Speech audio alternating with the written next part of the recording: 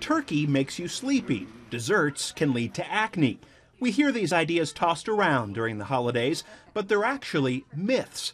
Turkey does contain a chemical called tryptophan, which can act like a natural sedative, but it doesn't have any more than many other foods. Even if we overdo the turkey, we're not eating that much tryptophan to really cause us to be sleepy. Consuming way too many calories is what puts us in our post-meal slumber, not the tryptophan. Another myth is that drinking additional alcohol will cure a hangover. Actually, dehydration after a heavy night of drinking is what usually causes a hangover. If you can eat something and drink a lot of water, that would be the ideal way to cure a hangover. It's also a myth that ingredients in desserts can cause acne. Rather, it's touching a greasy holiday treat and then touching your face that may lead to a flare-up. Is it a myth or truth that eating stuffing can give us salmonella and make us sick?